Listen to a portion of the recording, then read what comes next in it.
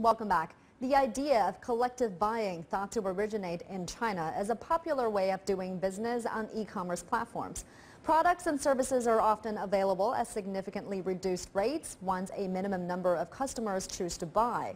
Well, one primary school in eastern China's Jiangsu province has come up with the idea of group buying online courses, aiming to provide better educational resources to students. CGTN's Xu Wenjing has more.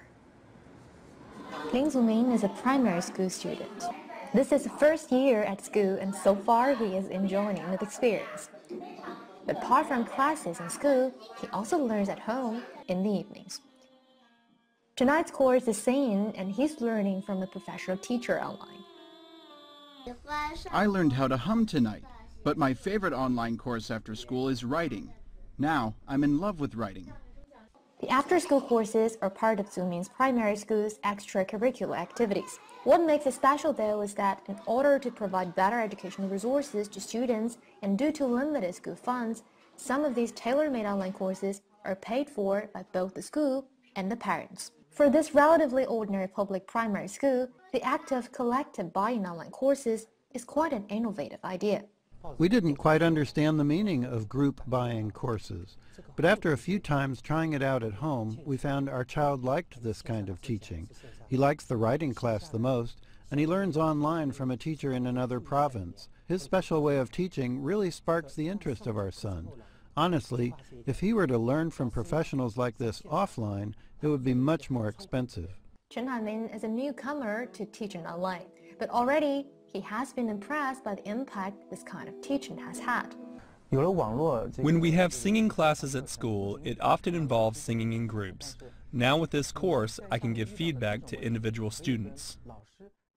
Li Xuan is one of the singers currently being taught by Hanmin. His parents didn't even know how well he could sing before he started the online courses. Now he has a bigger dream. I like singing because it makes me happy. To learn new songs makes me even happier.